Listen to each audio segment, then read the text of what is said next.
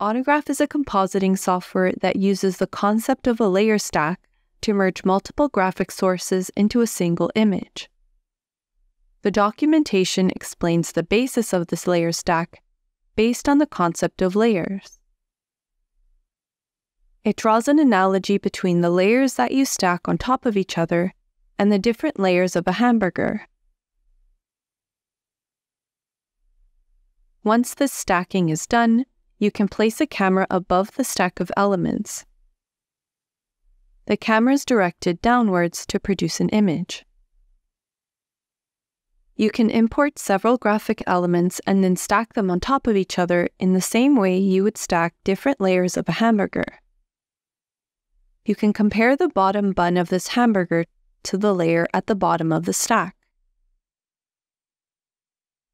Autograph provides a side view of this layer stack. Once you've stacked these layers, you can take a top-down photo of them and display the result in the viewer. Let's review these concepts within Autograph to see how it's done. The project panel is where you can import the graphic elements that'll be stacked in the layer stack.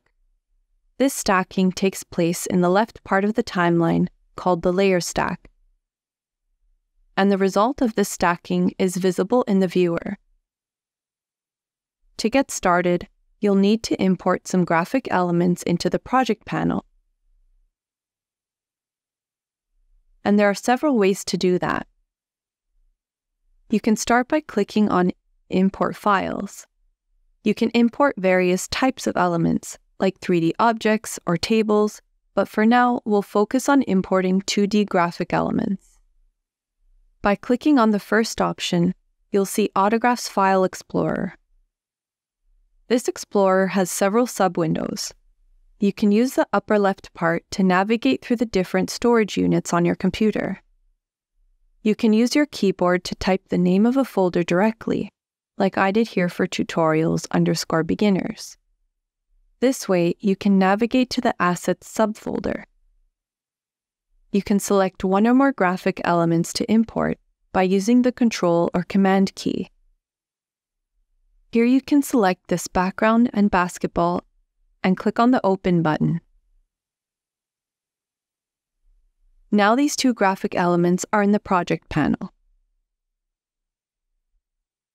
By going to the File, Recent Files menu, specifically the Video Image section, you can see that these two elements are now referenced. If you go back to the file browser, you'll also see that these two files are listed at the bottom left. You can create bookmarks to quickly access this folder, which we're going to be coming back to a lot during these tutorials. The Assets folder is now referenced on this list to the left. By pressing the Enter key or the F2 key of your keyboard, you can rename the bookmark. You can use this upwards-facing arrow key to go back a level in your folder hierarchy. By clicking on the bookmark, you can quickly get back to the Assets folder. Autograph has several tools for navigating folders. We've already mentioned the arrow pointing upwards, which allows you to go back one level in your folders. The two arrows on the left, forward and backward, allow you to move through your navigation history. This history is also accessible through a button that lists all of the folders you've entered since opening this browser. We'll go over the various advanced options of the file browser a bit later, but for now we'll go back to the project panel. As mentioned before, there's another way to import elements into the project panel, and this can be done through your operating system's file browser. Let's select the lights and net elements and drag them directly in the project panel. By default, these elements are displayed in the project panel in tree mode. This mode provides a lot of information about these graphic elements. For example, you can see that the net.mov animation is a QuickTime file using the ProRes codec.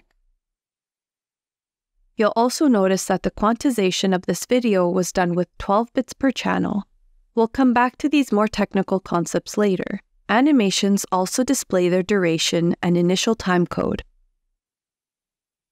Autograph offers another way to view your graphic elements more quickly. By clicking on the button representing Tree View, you can switch to Grid View. Once you switch to this mode, there is an arrow on the right that provides access to several options, like adjusting the size of the thumbnails, which you can make larger or smaller as needed. You can sort these elements according to several criteria, like by name or type, in ascending or descending order. For now, we'll just keep them sorted by name. If you hover your mouse over the thumbnails, a vertical black bar appears that moves across the width of the thumbnail from left to right. Right now, hovering the cursor doesn't have an effect because the images we imported are static PNG images. But when you hover over the net.mov file, which is an animation, you can quickly navigate through its content to preview it. Now you know the various ways of importing graphic elements into the project panel, and we can focus on how to visualize them and, more importantly, how to combine them into a single composite image. In this video, we went over different ways of importing elements into the project panel, how to navigate the file browser, and use the tree and grid modes.